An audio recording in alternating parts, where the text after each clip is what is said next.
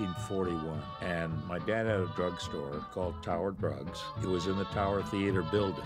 The drugstore was tiny, and yet they had everything in there. He had toys, he had liquor, he had magazines, cigarettes, perfume, cosmetics, candy, you name it. Deep within my heart lies a melody. So we had a soda fountain in that store as well. And on the soda fountain, we had a jukebox.